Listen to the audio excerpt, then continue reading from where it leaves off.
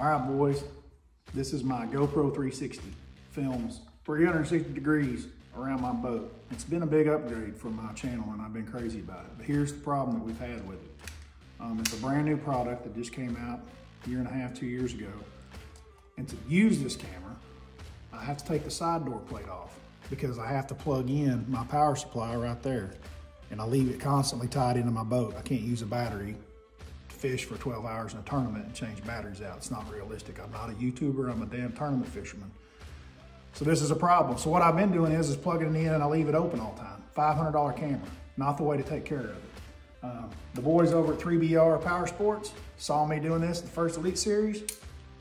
They've got a cage built for it, which is perfect, and that's what we're just gonna go over. It's the cage, the wiring system that they have built specifically for this 360, and it's a game changer. I'm gonna show you why.